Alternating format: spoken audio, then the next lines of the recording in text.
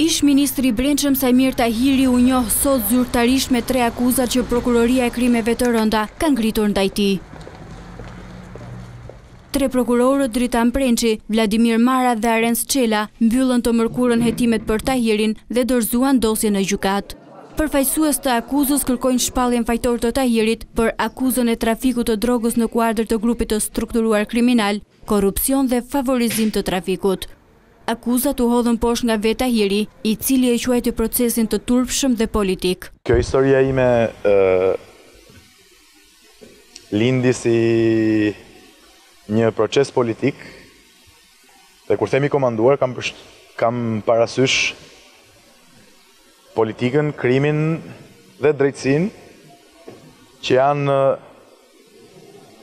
aq bashkë sa që është edhe ati, biri dhe shpirti shtrenjtë. Mua nuk më frikson gjë përveç të vërtetës. Unë di që ky është një proces i turpshëm, politik nga fillim deri në fund. Kërkesa e prokurorisë bazohet në letërporositë mbërritura nga Mali dhe Italia, si dhe nga përgjimet e antarëve të grupit Habilaj.